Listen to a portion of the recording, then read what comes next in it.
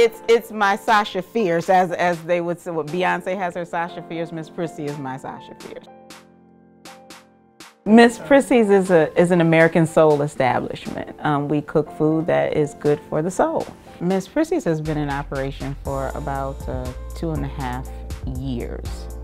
However, I have been cooking all my life. My grandmother taught me everything, that I know. I remember standing on stools, frying eggs at 4 years old.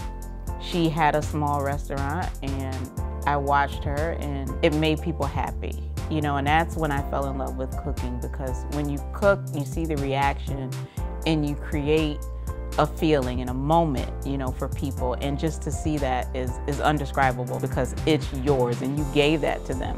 And that's one of the most personal things that you can do for someone, is cook for them, to invite them to your table. From the food to the service, I want it to be unforgettable.